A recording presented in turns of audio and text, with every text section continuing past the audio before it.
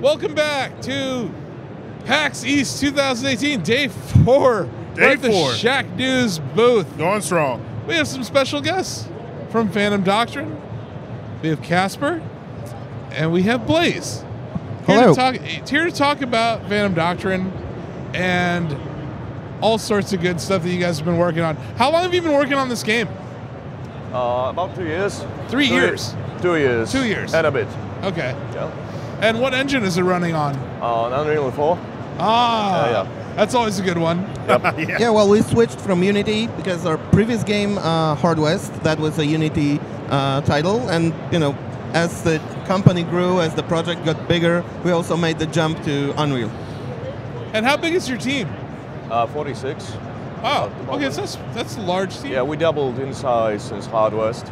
Congratulations. That's probably on the back of the success of that game, huh? Yeah, definitely. But it's also what the game needs, right? Because it's a huge game, massive amount of content, long hours, and that's it. Yep. We just couldn't make it any more efficiently. That is true. For people who haven't heard of your game yet, I don't know what's wrong with them, but describe what genre it falls into, or how you would describe it. Oh, that's a tough one. Right? Well, it's hard. When you look at it, it's like... What do we call it?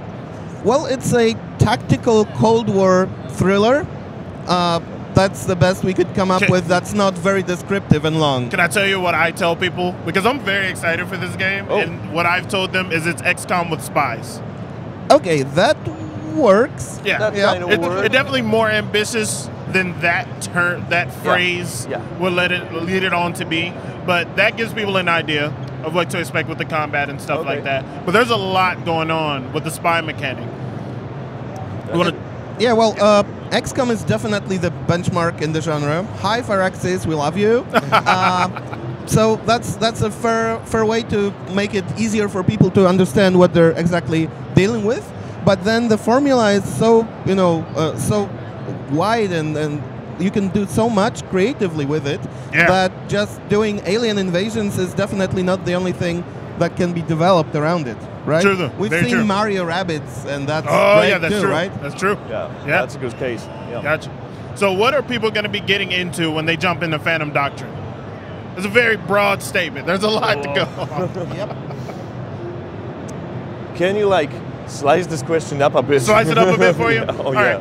Well, I know that combat is an aspect of the game. Yes, but there's a lot that goes on before you even shoot the first weapon, right? Yeah, to start with, you can go through almost the whole game without shooting anyone. Oh, really? Or attacking anyone, except That's for cool. main objective targets and stuff like that. There are a lot of missions that can totally skip and stick to arranging or managing your network of spies around the world. So it very much depends on what you feel like doing at the moment in the game. Gotcha. So there's some people, they can do a run and gun type of thing if they want, or they can more. So I've seen that you can infiltrate the other side, have some sleeper agents and things like that. Yeah, well, just getting to maybe calling it combat is just an oversimplification. The tactical phase, so the 3D missions that you go on, they themselves support, like Casper said, fully support stealth and combat. It's up to you, and that's a design philosophy across all of Phantom Doctrine that, when devs say you can do what you want, it sometimes means that, they don't really have a good idea. But in our case, it's really trying to support all playstyles. So unlike many other turn-based tactical games which just fall onto the stealth or combat spectrum, we tried to support both, and I think we achieved a very good balance. You can, like Casper said, you can infiltrate, go behind the scenes, take out guards, just hide bodies and never be seen, or you can just equip heavy armor, heavy weapons, and just go in guns blazing. Yeah, or you can just assign supporting agents around the level with sniper rifles and have a single agent go inside and just mark the targets. So there are a lot of options there. I think a really important aspect of games like yours, I'm not saying there's many games like yours, is that the variety of mission styles. What have you guys looked at, maybe from past for inspiration, or maybe some games that you thought, hey, it would be better if you did this?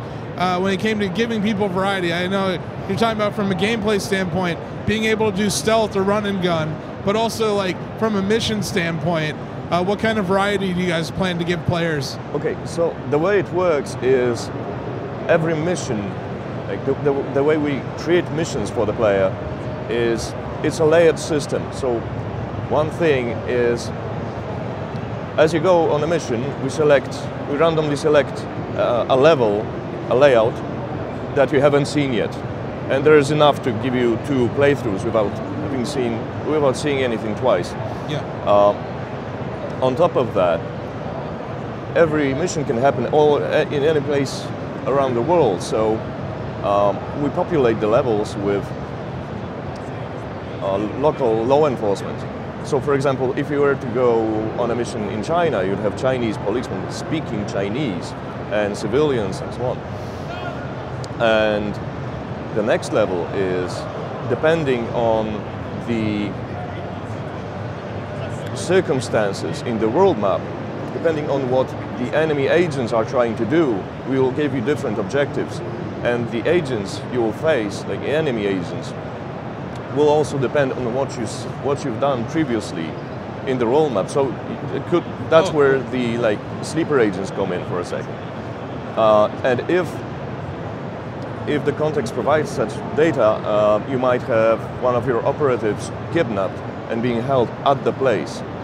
So there's a lot of going on in terms of putting it all together. Very cool. You know, and it's kind of interesting because this is there's definitely some undertones about espionage and other things. America right now is going through something with Russia and with China, actually. 2 former communist nations. Are you guys looking at what's happening in real life? Or are you creating a fantasy world? Like, what time does this take place in?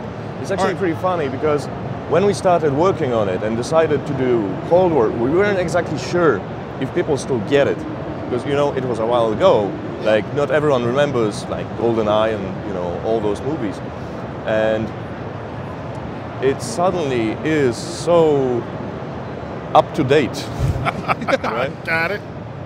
Is there a mission where you have to infiltrate Facebook headquarters? Well, maybe let's. That is an amazing idea, man. Yep. Free ideas. Free ideas again. It would have been like 1980s Facebook, which is just the Ministry of Propaganda or something. Yeah, sure. Yeah, we have that, definitely. We have that. Yeah. So, awesome. So the closest you can get. Yeah. But, so let's take a step back. It's the 1980s Cold War, which... Okay. Yeah, some people think this is like the end of the Cold War. The Russians were already friends with NATO and everything like that. But that's very far from the truth. That was the second most volatile period after the Cuban crisis, in my opinion. Absolutely. Because as the Soviet Union was falling apart, nobody knew what was going to happen, where the nukes would end up, and how much chaos there would be in Europe, in countries like Poland, where we're from. Yeah, where you guys grew up. Yeah, exactly. So that's a very interesting time, and partially our choice was influenced by the need to find the time that was familiar to people, to audiences, because it's not ancient. You've got mobile phones but big. You've got GPS but clumsy and inaccurate. Right. But you can just refer to certain technologies, and certainly spies would have access to that, right? Yeah, because sure, all of that are the military tech, the military inventions from the Cold War arms race. Absolutely. But still, you needed to be in most places in person. You needed to infiltrate facilities to get your actual hands onto evidence, information, files. Because otherwise, if we did a modern espionage game, we would just do, hacking from across the ocean. Yeah. Which is interesting, but it's not It's not as exciting. Tactical game. It's not material. as fun. Very cool. True that. Yeah. And another part of Phantom Doctrine, gathering information is very important in this game. Oh, yes. You guys kind of have an espionage or an investigative mode where you have like a board that you interact with. Could you tell us a little bit more about that? So, I'll start with the whole gathering information thing. Okay. It's like early in the production, we decided that the game should be about secrets. It's like secret is like the sauce we add to every single thing in the game. Right. So agents have secret perks and you need to reveal. You need secret information to use on the board. Like the places where the missions take place are secret, and you can reveal that as well. Enemy agents' identities are secret as well. So as you go through the game, you collect intel. There's like sort of documents, because the thing is, enemy agents generate a paper trail of sorts. They use documents. Yeah. However, the thing is, they don't exactly use real names in these or street addresses. Obviously, they use code names or aliases. So, as you collect these, you cross-reference the code names that appear across different papers and connect them with a string on a board to get to the bottom of things. Got it. Yeah, I actually got to play it at PAX South myself, and that was one of my favorite things. Like trying to, you find all these different things. Even in like interrogating people, you get a little bit more information, and you have the board, and you're putting the little strings and everything. Because people have seen that in like movies and stuff. Yep. You're actually getting the keywords to match up and everything. That's very, very awesome. But it actually plays a part in it. There's that. Have you seen It's Always Sunny in Philadelphia, a TV show? Oh yeah, there's always that Pepe Sylvia scene where he's like, I got boxes full of Pepe. So I feel like there's going to be a Pepe Sylvia moment at some point in this game that I'm looking forward to. Eureka! I finally got it. Yeah, but rebuilding this paranoid experience that you see in the movies was like the biggest challenge there. Yeah. Yeah, so it's worth saying that the content of the board is generated, so the code names change, they differ. So you don't learn that, this guy is X and that's it. Yeah, the next time you play, it's different, and we've used it. We like this investigation board mechanic so much that we use it also for something you can call almost like side quests, side cases, where you get very tangible rewards, like access to weapons and technologies and contacts that you can immediately use. It's not always the main bad guy that you keep working on. You just find information and quickly put it to use, just locate something and make a good use of that resource. Got it. So, what platforms will your game release on? It's PC and consoles, and it's this year. We're just finishing the game right now. That's a lot of work. That's not easier at all from just developing it all the way. When you say consoles, do you mean the big ones for now? But Switch, nothing solid. I know we were going to ask about that. Because UE4, it runs on Switch. Yeah, we're looking at different platforms, but right now it's PC, Xbox, and PlayStation. Cool. Okay, cool. Where can we find out more about the game? Well, you need to follow Good Shepherd, obviously, our great publisher, and also our Facebook page, Creative Forge Games, that's us, and at CFG Main on Twitter. Awesome. Well, we really appreciate you guys making the time coming down here. Thank you for having us. I hope you guys have had a great show. I know it's day 4. We're all very tired.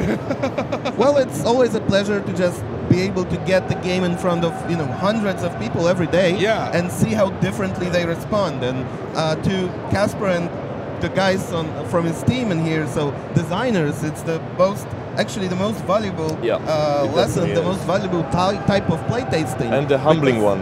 Yeah, and your booth, the hardest, your booth itself has been this great psychological experiment where it's like danger, do not touch, no trespassing. You have barbed wire, and yet people still are touching it. Well, all day long. Nature, right? I am one of those people. Yeah, I showed them a picture of you earlier. I was disappointed it wasn't real, but I know that there are circumstances that don't allow for that. I will not name any names, but there is a person who had this idea that we might just buy a cattle prod and randomly sneak up to people, and when they touch it, we actually just... So it's real for somebody. Yep, that's an interesting idea. We Yeah. might do that at one point. I back it. Get some liability insurance before you do that. Oh yeah, right. That's America. Okay, Right, thanks. right. Yeah, maybe save that for Gamescom. Right. So, any other tips for sneaking into this? Are you guys going to do a beta or any kind of demo before it releases? Well, this is a really big game in terms of content, and then how complete we think it is.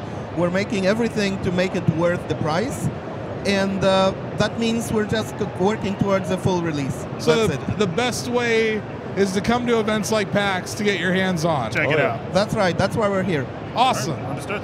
Thank you guys for coming over here. Thanks to Good Shepherd for setting this up. We're going to be right back with another Good Shepherd game, actually, Semblance. They're all good ones. Yeah, right? Yeah. So stay tuned. We're going to be right back, and we got a whole lot more games coming. See you in a bit.